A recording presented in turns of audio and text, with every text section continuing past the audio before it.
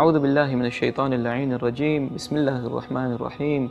اللهم صل على محمد وآل محمد وعجل فرجهم يا كريم.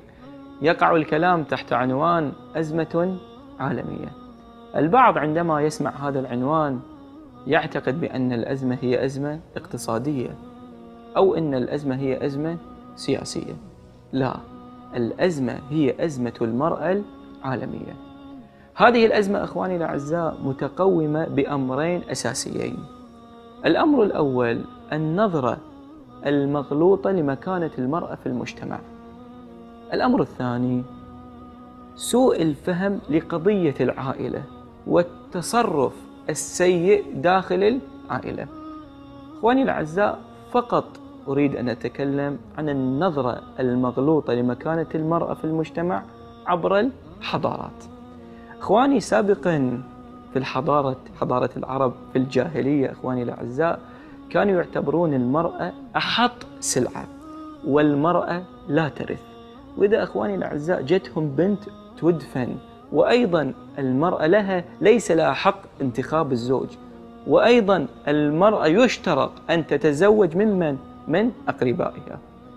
هاي النظرة الجاهلية للمرأة. أما بلاد فارس أخواني الأعزاء كانوا يعتبرون المرأة أشد مخلوق وأسوأ مخلوق، كانوا يطبقون عليها أخواني الأعزاء أسوأ وأشد العقوبات. أما بلاد اليونان كانوا يعتبرون المرأة هي من الدرك الأسفل.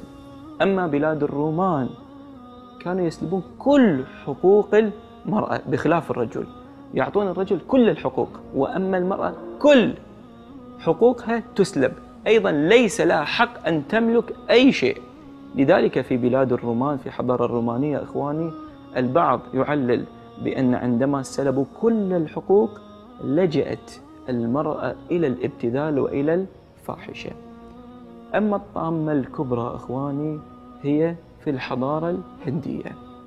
أخواني الأعزاء، النظرة المغلوطة في الحضارة الهندية للمرأة كانت بشعة جدا.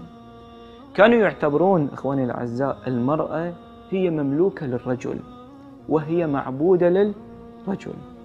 والطامة الكبرى إذا توفى الرجل لابد أن تحرق المرأة. السبب انتهى دور المرأة ولا فائدة من حياتها، فلا بد أن تحرق على جسد الرجل. إخواني، هذه النظرة المغلوطة عبر الحضارات للأسف بعضها تسرب إلى يومنا هذا. نتمنى الخلاص من هذه النظرة المغلوطة، والحمد لله رب العالمين.